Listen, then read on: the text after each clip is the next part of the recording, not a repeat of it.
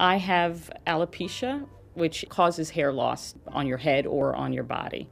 I chose not to wear a wig for a number of reasons. There's this feeling about somehow hiding, and I never wanted to feel like I was hiding something. I wanted to deal with sort of accepting who you are and looking in the mirror and feeling as though you're beautiful and legitimate. So I think the reason hair is so important is because our self-esteem is wrapped up in it. It's like a type of currency for us, even though those standards are completely unrealistic and unattainable, especially for Black women. Hey guys, it's Noah, long time no see, and as you can tell from the title and hopefully the clip just now, we're going to be discussing Chris Rock and his hypocrisy. I'm still working my first Genshin video, life has just been... But this topic has been on my mind. I need to rant real quick and give my personal opinion that no one asked for. Quick recap because it's been a few days. The other night, comedian Chris Rock was hosting the Oscars and he made a G.I. Jane joke about Jada Pinkett Smith. The main reason this joke is an issue is because Jada suffers from alopecia, an autoimmune disorder that causes her hair to fall out. She has been open about her struggles with alopecia, which I'll be getting into later, and she clearly was not happy with what Chris said. So, her husband, Will Smith, the icon, the legend, the meme, proceeded to walk on stage and slap the mess out of him. We've all seen the clip, so no point posting it again. Most of y'all already know whether or not Will's actions were justified has been debated to death, so I'm not going to beat that horse. All I will say is that watching the cultural differences between white folks and Black folks has been hilarious. You got white folks adding the LAPD on Twitter so Will can get arrested, and then you got Black folks talking about, you know, sometimes you gotta handle nigga business in un-nigga places. Anyway, regardless of whether or not Will Smith was right or wrong, I ultimately believe that Chris Rock is still the main one at fault. Because he knows better, like he knows how sensitive a topic Black women's hair is. Dude released a whole documentary in 2009 called Good Hair, for Pete's sake. And in that documentary, he does a deep dive into the Black hair industry. Good Hair is available on YouTube for free, and I'll link it in the description so y'all can watch it and get a better understanding as to what's being discussed. The documentary is a bit outdated, and I have several issues with it, but overall it's a pretty informative watch.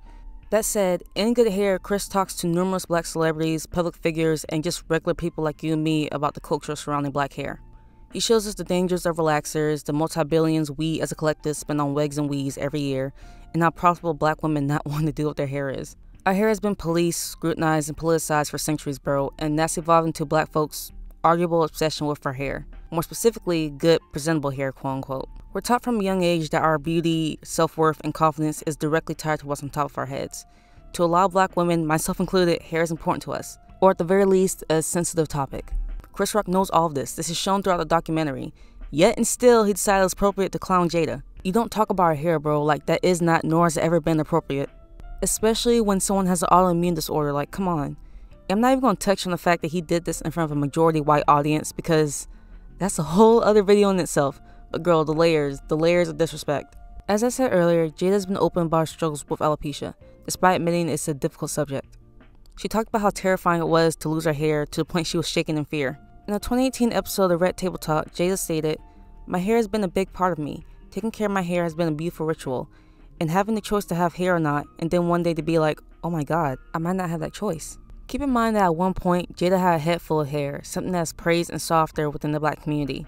Unfortunately, so many Black women spend their entire lives trying to achieve this. So to suddenly lose the thing you've been taught to cherish, the thing you've been conditioned to believe is your source of beauty, that cannot be easy. And you would think the man who went out of his way to include Sheila in his documentary, and ended said documentary on this note. So what do I tell my daughters?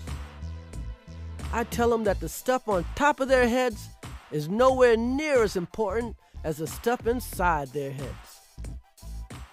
Will think twice about making a G.I. Jane joke about a Black woman with alopecia. And let's take Jada's alopecia out of the equation.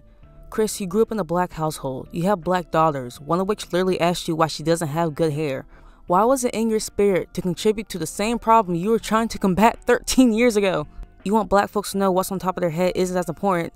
Maybe don't clown it on live television.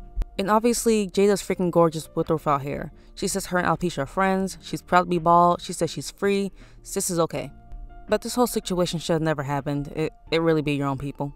In conclusion, Chris Rock is a hypocrite. I do not feel bad that he got popped in the mouth. I hope this teaches him to leave our hair alone and to keep my wife's name out your mouth. I'm going to. But hey, that's just my personal opinion that no one asked for. So yeah, bye.